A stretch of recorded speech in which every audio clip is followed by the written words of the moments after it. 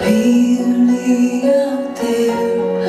Oh, I am trapped in the cages of the scars I must bear, and I can't tell and I can't speak. I can't even repeat what it is.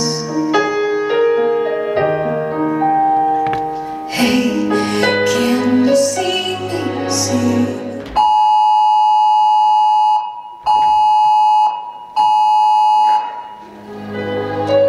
Right here in the U.S., thousands of kids are trafficked and prostituted. A new report is highlighting the horrors undocumented women are facing at America's southern border. The New York Times spoke to several women who were victims of human trafficking once they crossed the border. Human trafficking is the second largest and fastest growing crime in the world.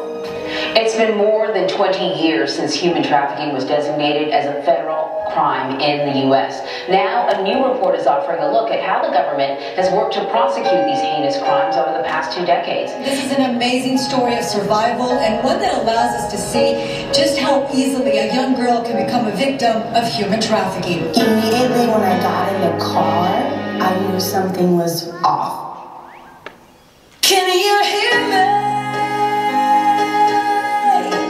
Hear the sound of my pain. Can you hear me? Hear the words I don't say.